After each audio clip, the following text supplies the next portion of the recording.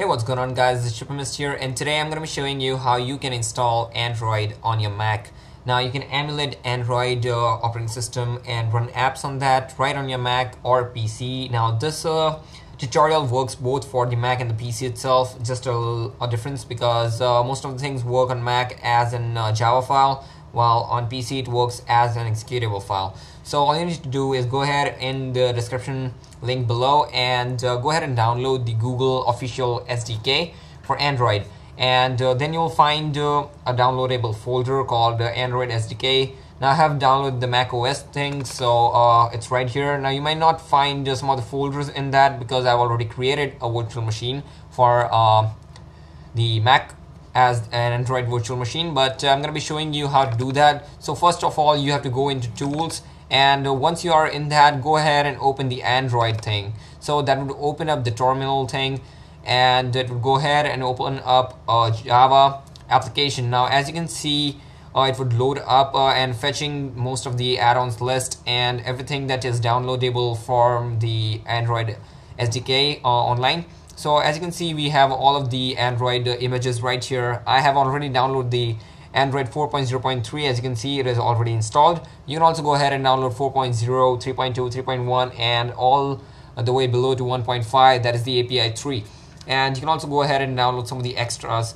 So that is pretty much about the Android SDK manager. And all you need to do is go ahead and click on one. Like I can go ahead and select this one, and I can go ahead and delete this. Now if I'm going to download Android 4.0, I can go ahead and click on install 5 packages. It would ask me if I want to install, and all I need to do is go ahead and click on install. Now I've already installed this, so I will not be doing that again and again, but it would take about 10 to 15 minutes depending on your internet connection. My internet connection is kind of medium, so it took me around 15 to 20 minutes, so it might take less or more depending on the speed of your connection. And we'll go ahead and download all the SDK files, and that is pretty much done. So all you need to do after that is go ahead into tools and click on manage AVDs, that is the Android virtual disks.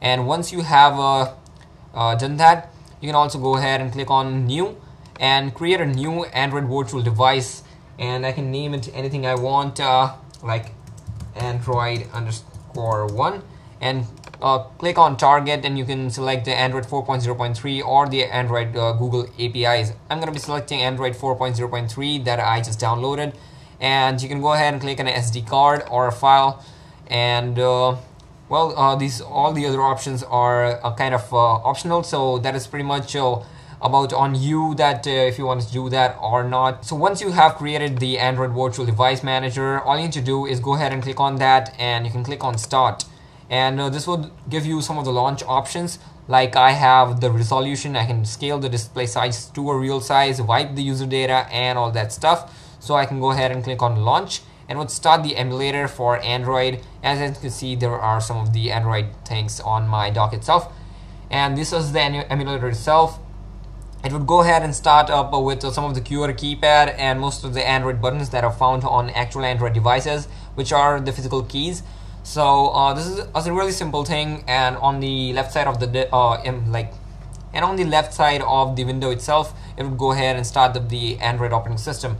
And once it's done, you will see an fully operable Android operating system. Now you cannot go ahead and use Google Play or Android Market or anything like that, but you can obviously go ahead and manually add files for applications and such. You can use applications, try out applications, and if you're an Android developer, you can go ahead and test out the application that you are using.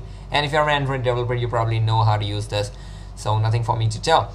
So I'm gonna wait until the Android machine starts up.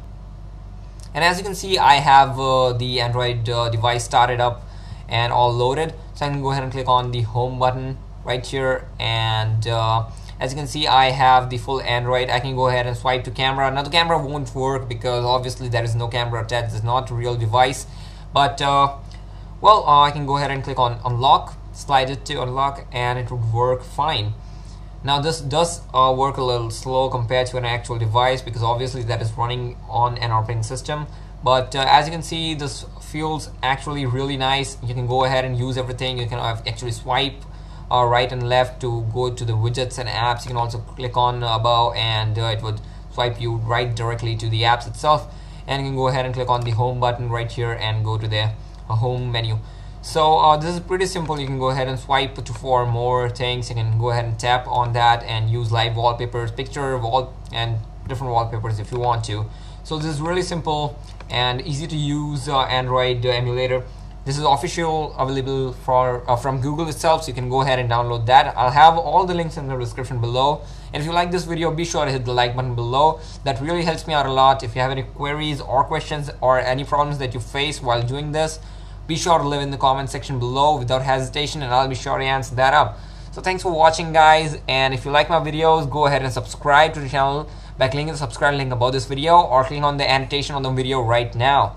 And again, thanks for watching, guys, and until next time, I'll see you in the next one. Peace.